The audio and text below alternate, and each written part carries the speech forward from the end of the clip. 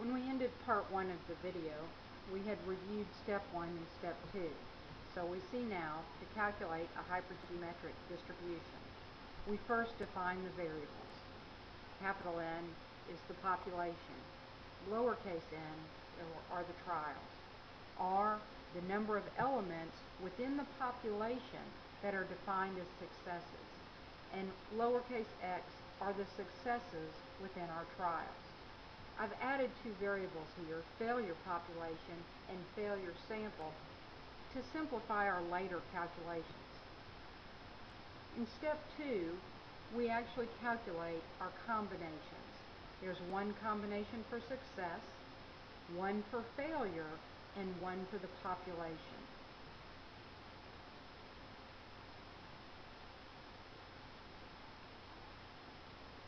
We now continue to step 3.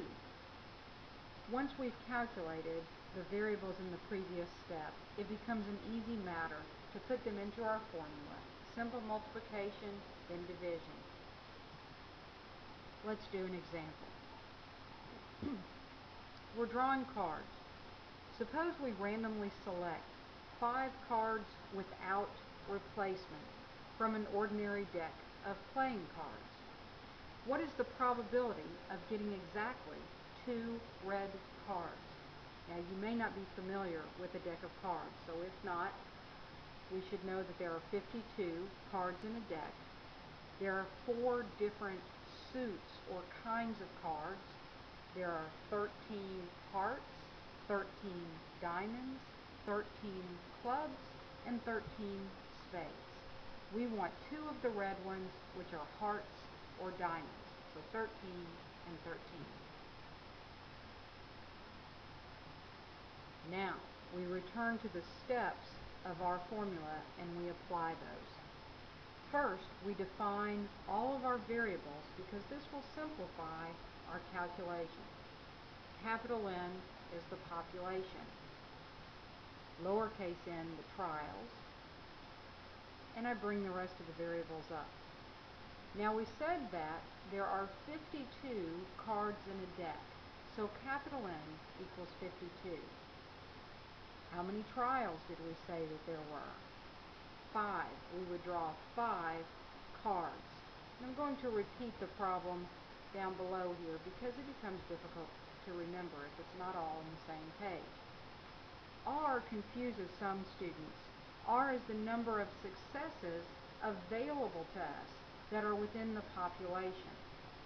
Do you know the value of R? We want a red card, and there are 26 red cards in a deck.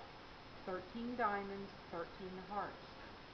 X is the number of successes within the trials. We want to draw, do you remember? 2 red cards.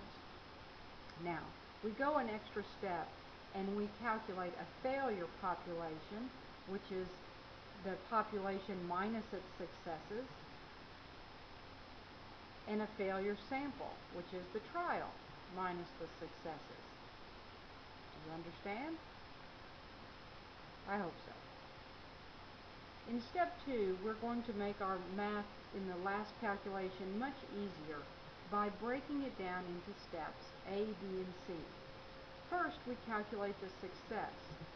Return to your listing of variables, which I've repeated on the right side, and perform just the success part of the calculation. Do the same thing for the failure combination. Remember, you just read your variables. And then for your population. Finally, step 3 is then easy.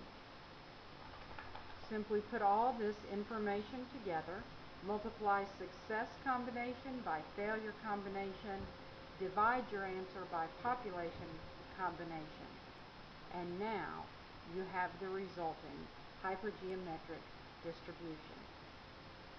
Congratulations, you can now do a hypergeometric distribution.